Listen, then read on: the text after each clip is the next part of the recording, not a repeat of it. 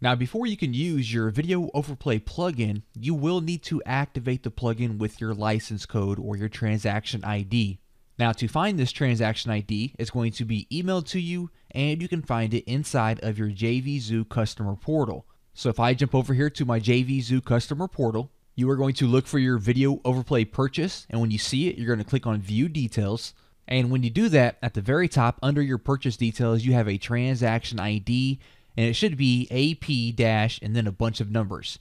You're going to highlight the entire thing, including the AP. You're going to copy that, then you're going to paste that into your settings here, click on Finish, and then your plugin will be activated and ready to be used.